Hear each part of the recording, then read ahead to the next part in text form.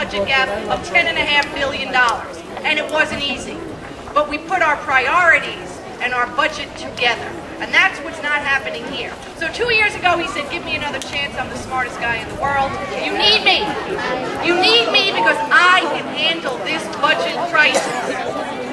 Well, here we are, 2 years later. And we could have gotten this crummy budget from anybody. So, that's right.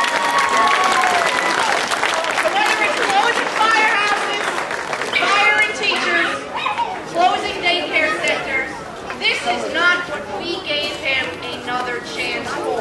So we need to tell him loud and clear.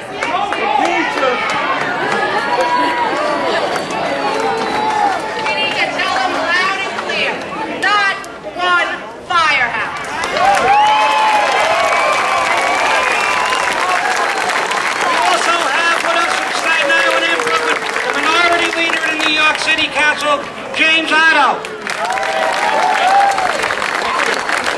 On behalf of Senator Savino, Assemblywoman Malliotakis, Congressman Grimm, who couldn't be here, and myself, the folks who represent Brooklyn and Staten Island, we just want to say to the guys at 284, thank you for bailing us out time and time again. And truthfully, if we were more gracious, yes, we would have brought you an easy pass to at least cover the cost. Folks, this is my third year fighting Michael Bloomberg and his efforts to close engine companies across the city. 2 years ago, it was 5. Started overnight and they're going to be completely 5. One in my district in South Beach. And we said no to them.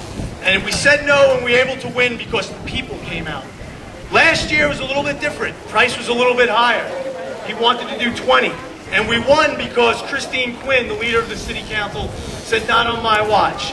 This year, the price tag is $55 million.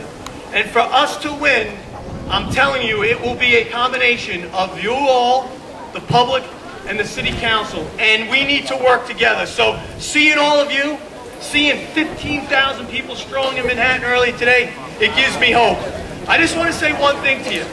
You turn on the television, you turn on the news, you read the newspapers, all you hear is the city's broke. The city's broke. The city has no money. You hear the mayor say, we're getting screwed over by Albany. We're getting screwed over by Washington.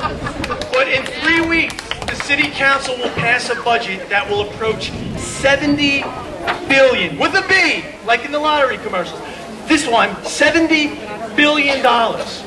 This is not about money. This is about priorities. And if you close one engine company, you have $70 billion worth of misplaced priorities.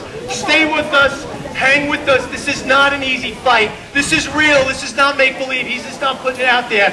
He has demonstrated a complete lack of respect for this department. He closed firehouses. He changed the hazmat protocols. He has forgotten the sacrifice made by this department on 9/11 and long before. We have not. We have not. Stay with us. Stay with us. Thank you. We're going to keep fighting. We're public advocate Bill de Blasio.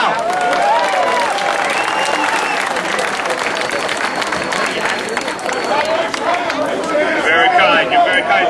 Jimmy Otto had it right. And it doesn't matter, I say wherever I go, it doesn't matter if you're from Brooklyn, like we all are, you're from Staten Island, you're Democrat, you're Republican. You're a person, you're a human being, you're a New Yorker, and you deserve to be safe. And you cannot take away firehouses and let people be safe. It doesn't work that way.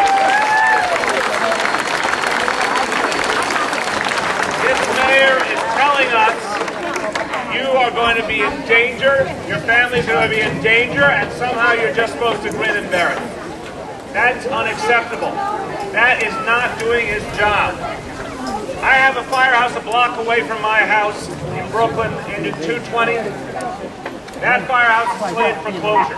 That firehouse has protected my family for almost 20 years. My children are going to be less safe. For anyone who lives in this community, your children are going to be less safe. Are we supposed to take that line down? No, he's going to stay there. Government is here to serve us, not the other way around. The government is supposed to listen to us. When we say something's important, we're supposed to see it in our city budget. So there is nothing more important than protecting the safety of our people. And right here, with 284, you're talking about response time going up almost a full minute. A life can be lost in a full minute. A life can be lost in seconds, but a full minute means the city of New York is turning away from the needs of its people. We won't stand for it. Listen, we have 3 weeks. We have 3 weeks to stop this. Everybody in this crowd and everyone you know needs to call 311 and needs to say to the mayor, we won't let this happen, and if we do this, we can stop it. Thank you.